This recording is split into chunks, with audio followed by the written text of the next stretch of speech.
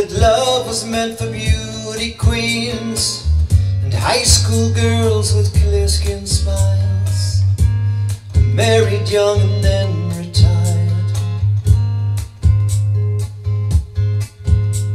The Valentines I never knew, the Friday night charades of youth, were spent on one more beautiful. At 17 I learned the truth, and those of us with ravaged faces, lacking in the social graces, desperately remained at home, inventing lovers on the phone, who called to say, "Come dance with me," then murmur vague obscenities. It isn't all it seems. At 17, a brown-eyed girl in hand-me-downs, whose name I never could pronounce, said, "Pity please the ones who serve, they only get what they deserve."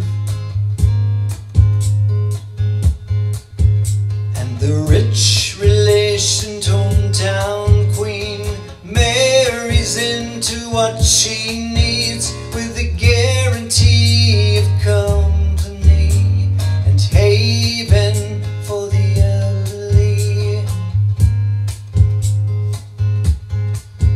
Remember those who win the game and lose the love they sought to gain, and aventures of quality and dubious integrity. The small town eyes will gape at you in dull surprise when payment due exceeds accounts received. At 17,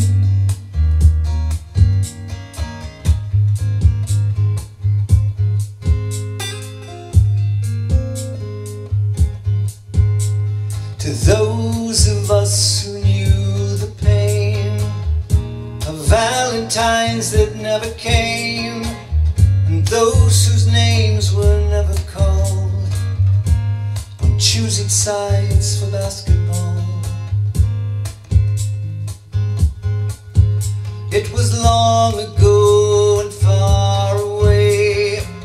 The world was younger than today, and dreams were all they gave for free to ugly ducklings like me. We all play the game, and when we dare to cheat ourselves, it's solitaire, inventing lovers on the phone, repenting other lives unknown, who called to say, "Come dance with me," then murmur vague obscenities. It isn't all it seems. At 17,